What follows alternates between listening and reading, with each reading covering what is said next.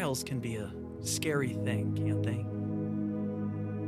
I mean, think about it. Here you are, sitting there, being accused of something that you may or may not have ever even done.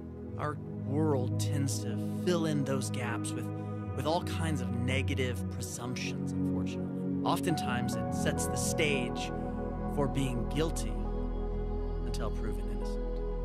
Accusations are only made worse when what you're being convicted of isn't even true.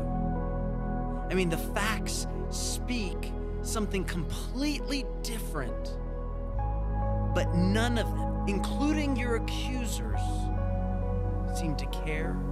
The people have already determined your guilt before you're even tried. See, I think our Savior, Jesus, can relate to that. He can relate to this type of experience.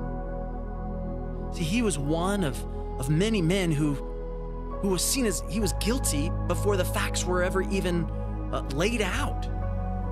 And even when the facts were laid out, no one even cared to hear them.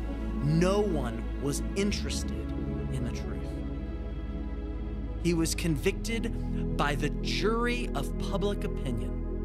He wasn't standing there receiving the guilt because he was guilty. He was standing there because he was receiving the guilt of all mankind in that moment upon himself.